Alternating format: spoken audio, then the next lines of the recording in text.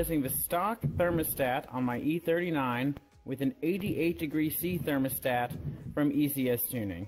The factory thermostat on the E39 is electric. That's why it has this plug on top, because it's controlled by the computer.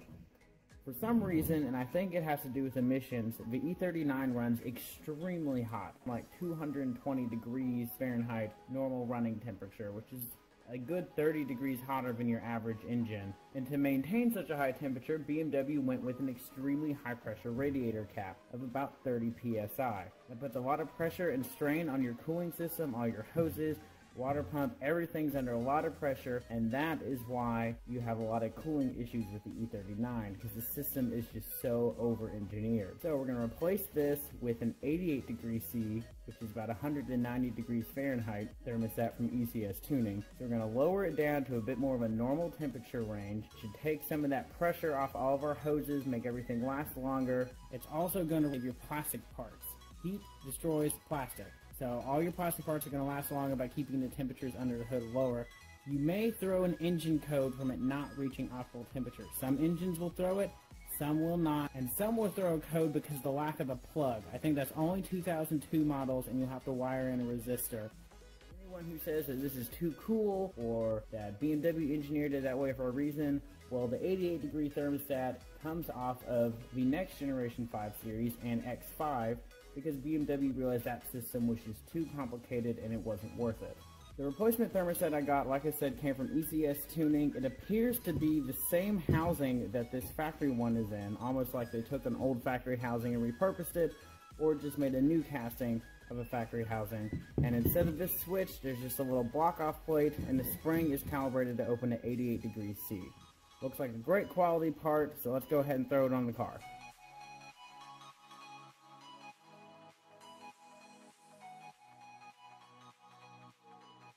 You already saw me remove all the intake. It's just 4 clips over here, 2 clips on the MAF housing, and 2 worm gear clamps. You gotta take off these 2 fittings right here for vacuum lines. You don't even have to unhook the MAF. You can just slide it out of the way. So super easy to get that out. You can do this with the clutch fan and shroud in the way, but while I've got it out of the way, it's gonna be a lot easier. You've got 4 10mm bolts and 1 plug right here. You've got to take off the main hose coming off of the thermostat, plug the other one in, and you'll be done. First things first, I'm going to remove the one in the back corner because it's the hardest one to get to. The easiest way to do that is undo this bolt here that holds the dipstick tube on, kind of pull it forward just a little bit, and reach a long extension all the way back behind the thermostat, that bottom bolt. Take that one out, and then the other 3 are super easy.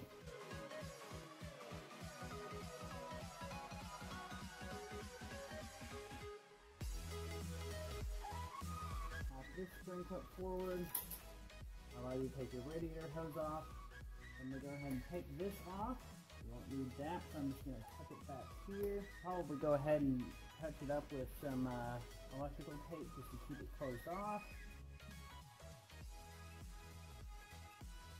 Now when you take this hose off, you want to pull it off and instantly turn it straight up so you don't lose too much coolant.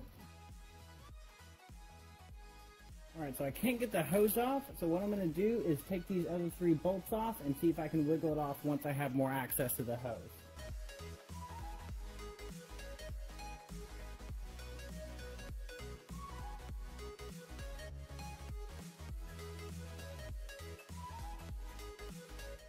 Alright, so I've got our brand new 88 degrees C thermostat here. See if it'll focus. There it is. So we're going to install that right back where it came from. Make sure you clean this mating surface right here. It's got a bunch of mineral deposits on it. We don't want that on there. We want to get a nice good seal. So I'm going to get some fine steel wool and clean it all off. Put it back on with some new M6 bolts, and we'll be done. And here is our brand new 88 degrees C thermostat installed in the car. You can also see over there a thermo switch for my electric fan conversion. I'll link that up in the top somewhere. So all we have to do now is put all the air intake system back on, add some coolant, and then we'll back the car out on the driveway to get some angle, and we'll start bleeding the air out of the coolant system.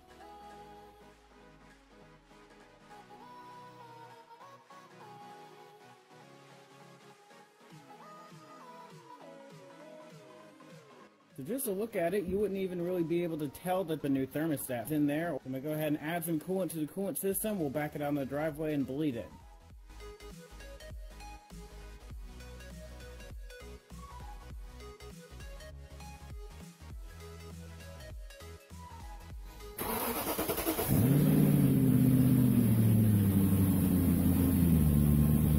Alright, so I've got the car running now. It's a little high right now, but that'll go down as time goes by. I'm seeing bubbles start to come out. I'm keeping an eye on the temperatures with a OBD2 reader. The car's only at about 115 degrees.